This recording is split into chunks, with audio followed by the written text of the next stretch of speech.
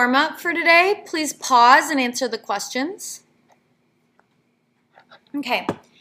This says, a study aims to test the joint effects of chocolate and blueberries, both of which contain antioxidants, on brain function. A group of healthy individuals aged 20 to 35 is split randomly into groups. Each group is assigned to consume a certain type of chocolate, either none, 1 bar of milk chocolate, or 1 bar of dark chocolate, and a certain amount of blueberries, none or half a cup. My first question is, what are the factors? First of all, how many factors are there? There are 2. The factors are the type of chocolate. Chocolate. And the amount of blueberries. I have 2 factors here. How many levels are there in the chocolate factor? There are 3. I either get none, a bar of milk, or a bar of dark. And then in the blueberries factor, there are 2 levels, none or half a cup. Because of that, I have 6 possible treatments, and they are no chocolate, no blueberries, milk chocolate, no blueberries, dark chocolate, no blueberries, or no chocolate, half a cup of blueberries, milk chocolate, half a cup of blueberries, and dark chocolate, half a cup of blueberries. So every possible combination results in a treatment. The response variable is what I'm measuring at the end. It's a little nonspecific, but in general it says we're going to be measuring brain function. I would like something more specific than that, but that's okay. Okay, so far we've only talked about completely randomized designs, okay, where I just entirely randomly assign individuals to treatment groups. We can improve on this in a couple different ways, and by improvement, I mean having a greater degree of control over the effects of lurking variables. The first improvement is a block design. A block is a group of experimental units that are known to be similar in some way that is expected to affect the response to the treatments. For example, if I think that sex is going to affect individuals' responses to treatments, if I think males are going to respond differently than females, then basically I'm going to take my experimental units and break them into males and females, and then carry out the experiment separately in each block, which means the males are going to be randomly split up into the different treatment groups, and then I compare their responses. And the females are going to be randomly split up into the different treatment groups, and I'm going to compare their responses. This does not mean that all of the males go into one treatment group and the females go into the other. That's a terrible idea. Then I don't know if differences in the response are because of the treatments or because of male-female. Rather, I take the males and split them in half between the 2 groups, and I take the females and I split them in half between the 2 groups, or between the 5 groups, or however many groups there are. So suppose I am testing the effects of a certain intensive hair treatment on a simple random sample of 100 women. I have reason to believe that the treatment has different results depending on the woman's hair color. So I might use a block design here. I'm going to separate the women by hair color, then randomly assign the treatments within each hair color. Okay? So let's say I take all the women with blonde hair and I split them into 3 groups. One group uses the treatment every day, one group uses the treatment every other day, and the other group, the 3rd group, doesn't use the treatment at all. Then I do the same thing with the brunettes, and with the women with red hair, and with the women who have black hair. It's like I carry out the experiment separately within each hair color. So in this example, the blocking variable, obviously, is hair color. So the question is, how do you choose your blocks? You're going to choose your blocks in order to reduce variability based on the likelihood that the blocking variable is related to the response. In that last example, I thought hair color was going to have an effect on response to the treatment. So that's what I blocked on. You're going to choose the most important, most unavoidable source of variability among the experimental units. This last bullet point should kind of be obvious.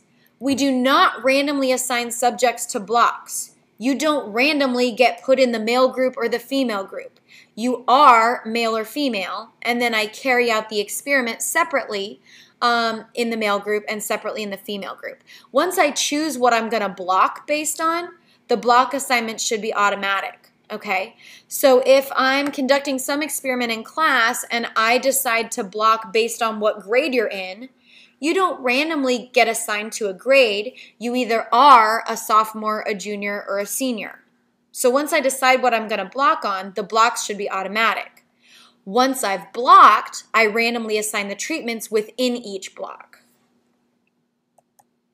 Here's a diagram, okay, an experiment diagram that has blocking in it. I don't start with random assignment. I start by splitting the subjects into men and women. That's the blocking variable here. Then I randomly assign the men into 3 groups and the women into 3 groups. They go through 3 different treatments, and then apparently the response variable here is survival, which is kind of morbid. There's a specialized form of blocking called matched pairs. In a matched pairs design, we match subjects in various ways in order to produce more precise results than randomization. So in a matched pairs design, I can only have 2 treatments. And I end up forming 2 groups that are as closely matched as possible.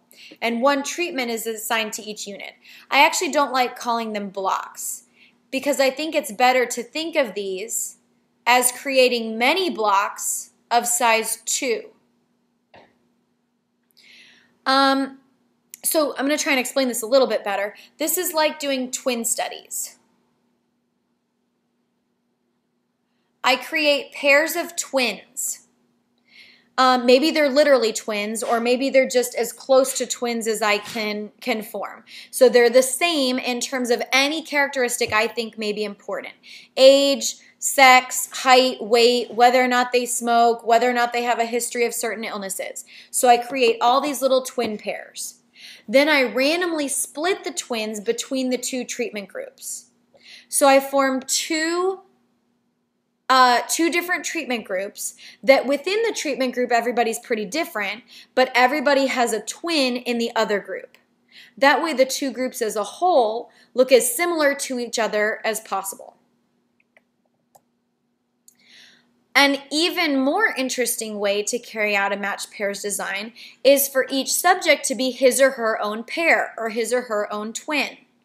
That means you get both treatments. A lot of the time this really isn't possible, okay?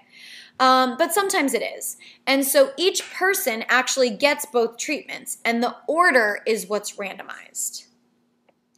For example, a study aims to test whether talking on a cell phone impairs a person's reaction time while driving. They're going to use a matched pairs design with each driver being his or her own pair.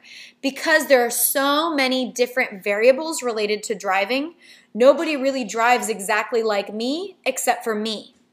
So I'm going to be my own twin here. I'm going to complete a driving simulation, once while talking on a cell phone and once without. And what needs to be randomized here is the order. Whether I do the simulation with the cell phone first and then without it, or without it first and then with the cell phone. And the reason for that is maybe it takes a little bit of time to get used to the simulation, so I'm going to do a little bit better the second time. I don't want everybody to do better the second time if the second time is always without the cell phone. Then I don't know if they're doing better because they're not talking on the cell phone or because they're better at using the driving simulation. So if that order is randomized, it should affect both treatments equally. Some general cautions. Regardless of randomization, a good experiment relies on treating our units identically except for the allocated treatment. This is control, right? Everything else is the same except for the treatment. One way to help this is to use what's called a double-blind experiment. I actually want somebody who is in AP Psychology or has taken AP Psychology to explain this idea to everybody. So pause the video and have some brave volunteer explain double blindness to us. Okay, hopefully we were able to do that. A double-blind experiment means I don't know which treatment I'm getting, and neither does the person who's administering the treatment or the person who's measuring the response variable. Let me give you an example of why this is important. Let's say, this is sad, but let's say I'm running some kind of drug trial on a new chemotherapy drug that is used in small children. Okay, and let's say half of these small children are receiving the real chemotherapy drug and the other half are receiving a placebo. How are you going to feel administering this drug to a patient knowing that they're getting a placebo and they have no chance of getting better? You're going to feel pretty bad about it, right? And you might treat those kids differently than you treat the ones that you know are receiving the actual drug and have a chance of getting better. But you can't do that, because what if by being a little bit nicer to those kids or giving them an extra lollipop or something, what if that affects the results? Okay? You're not treating all of the experimental units the same at that point. Okay? The reason I need to not know which drug I'm getting is because of the placebo effect. The placebo effect can't be measured out if I know I'm getting a placebo, right? But it's equally important, in most cases, for the person administering the treatment to not know which treatment you're getting. One potential weakness in experiments is a lack of realism. What this means is that the experimental environment may not be able to accurately reflect the environment that we want to study. So there are a couple examples I want to read you out of the old book, so I'm just going to read to you. One says, a study of the effects of marijuana recruited young men who used marijuana. Some were randomly assigned to smoke marijuana cigarettes, while others were given placebo cigarettes. This failed because the control group realized that their cigarettes were phony and they began to complain. Okay, so they couldn't actually test the placebo effect here because the experimental units knew who was getting the drug and who was getting the placebo. So it says it may be quite common for double blindness to fail because the subjects can tell which treatment they're receiving. Another example says a study compares two television advertisements by showing TV programs to student subjects. The students know it's just an experiment, so we can't be sure that the results apply to everyday television viewers. Basically, they're watching TV advertisements in a lab, and you're not going to react the same way as you would if you were sitting on your couch watching the advertisement.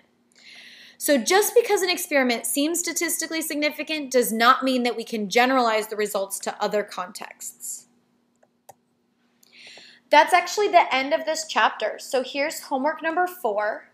And I'll come back to this, but I will homework number 4 back up in just a second. But I want to give you guys some updated dates. I did go ahead and edit this video to make sure these dates were accurate because, again, we're not doing a cumulative exam at the end of this 9 weeks because the 9 weeks is pretty much over.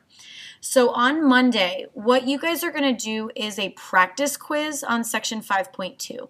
I don't feel that there's been enough class time or opportunities for clarification on this section, and so that's what you're going to do on Monday. I'm also going to have a short review video to just remind you of all of the vocabulary that you're responsible for. Because on Tuesday of next week, I believe that's October 20th, that is your Chapter 5 test. Okay, so Tuesday of next week is when you're going to take a test on this chapter. It is not a mathy chapter, as you can see. This is a lot of vocabulary that you really need to know. On Wednesday, you're going to have time to work on that study guide. On Thursday, you're also going to be given time to work on it, but it is due on Thursday. So that study guide is due next Thursday. And remember, it is optional. And if you complete it completely, you get a 50 out of 50 test grade, which can really bring your grade up pretty significantly. All right, then Friday, there is no school. That's a teacher work day. It gives us time to get our grades in. Then the weekend happens, and on Monday, the following Monday, the second 9 weeks begins, and we will move into the next chapter. That is also set to be the day that I come back to work. So unless something has changed, as a reminder, I'm making these videos over the summer. I haven't even had the baby yet at this point.